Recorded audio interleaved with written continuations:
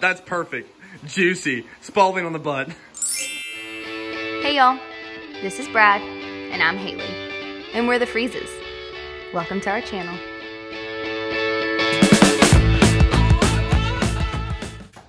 Welcome to our very first episode of Why Buy It When You Can Build It. Today, we're gonna be building a chipping cornhole set. Yeah, I know. What do you call it? Cornhole for golfers. Cornhole for golfers with golf balls, not bags. So with only these two, these 5, this not even full sheet of 4x8 plywood, and some AstroTurf. This is actually made out of recycled plastic bottles, which is really good for the environment because they're not in the ocean now.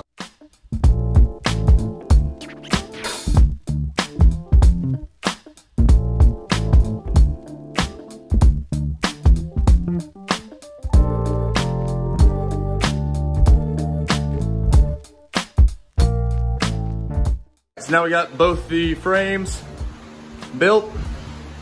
Time to cut the plywood.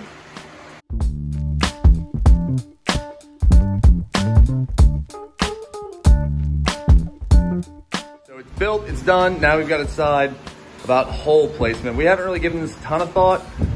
So I think this should be medium. This should be, you win it all. This is medium.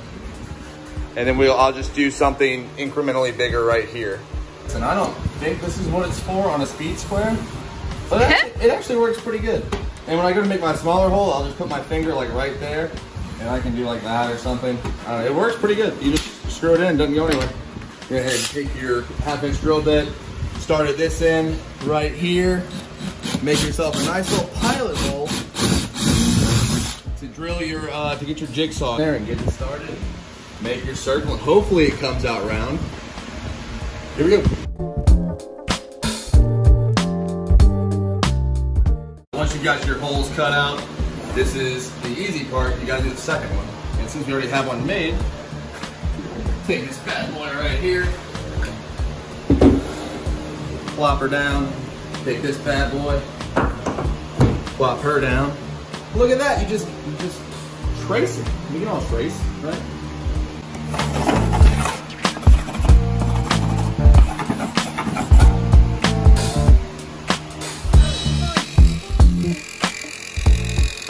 So now we've got to put some legs on it. I'm gonna take this extra piece I bought right here, probably cut about a 12-inch piece, and see, you know, I could do math and figure out how long this needs to be to make that at a certain height, but I'm not gonna do that. So I'm gonna just cut it, look at it, see if it works, and then we'll go from there.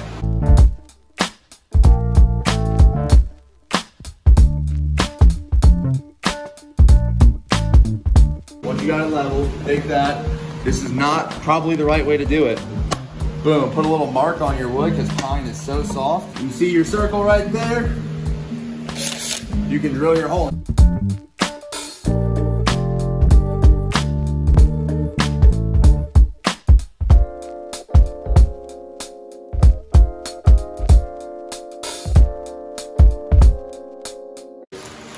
It's important to snack.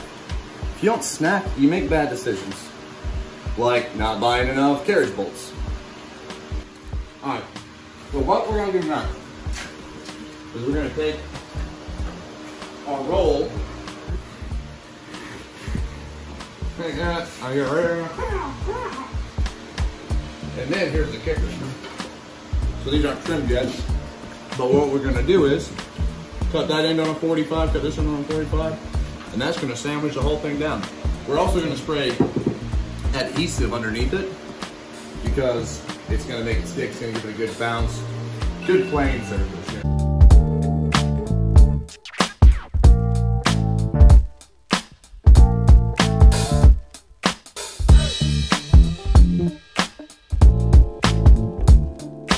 One thing you gotta make sure of is to put a ton of adhesive right here around the edge. The only thing holding this to the board is the actual adhesive, so make sure, don't be shy, you know.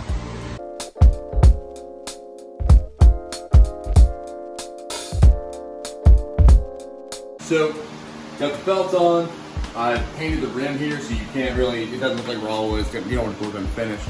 But for the nets, kind of in a rush on this thing, so we just went to Academy, bought these gear bags. They like $5. So we weren't really sure where to get nets and didn't feel like Googling it. So what we're gonna do is take these where the corners are, cut it about right there. Honestly, I'll probably just go halfway where I get 2 out of this, like that and like that. Then when it opens up, the cone, the point right here will be the center in the bottom. Take something like that. Obviously, I'll probably use that melody over there a lot thinner and kind of sandwich it all the way around and hold the net in place so it actually lasts instead of just like gluing it or stapling or something. It's completely pinched, so it's not gonna go anywhere. And I know sometimes when you cut it, it tends to go a little wild in the end. So if you want to avoid the mess and maybe add some strength to your net before you sandwich it in the boards, I suggest taking some masking tape or any kind of tape. Nobody will ever see it, but it's gonna make your life a lot easier. Probably. I don't know, I've never done this. And look, this is for Haley because Haley didn't think he was gonna wear it me. So, look at this. Watch how good this is gonna work. Take your razor. This is like dull. This is like 2 years old probably. I don't know. Check this out. Because scissors are just far too difficult, people. Boom. Ugh. Look at that. Watch this, watch this. Oh, didn't even see it. See those knife skills? Beautiful. Also, little hat. Turn to the side, can't see. Oh!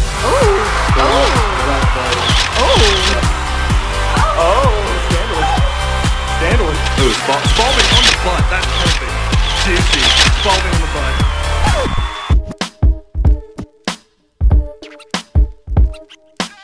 Alright, so while we got it flipped over on its back still, before I put that edge around and finish it up, we're gonna go ahead and install the legs. Pop these right here. I've already got everything pre-marked, pre-drilled. Okay. With carriage bolts, it's got this square head, so it makes a nice little look there, but it's kind of hard to cut a square. No, I mean, you can't do it. I'm sure there's something, but they sell these. They're called torque washers. What you do is you put it on the carriage bolt like that. See how it locks in? Can't go anywhere. Then these bad boys, once you put the carriage bolt in, hit it with a little hammer, it digs in, then it holds your carriage bolt square. Boom. Yeah, just like that. All right, so it's looking pretty good. It's not done, obviously. It's missing something. What's it missing? That's right, something to clean that edge up there. Was that a beetle? Full disclaimer also, if you're watching the video and you wondered, hey, why do you have the legs on the other side? I wasn't paying attention. I just had to swap it around. It could go either way. It's whatever you want to do. That's the beauty. Whenever you build something and you don't buy it, you make it exactly how you want it.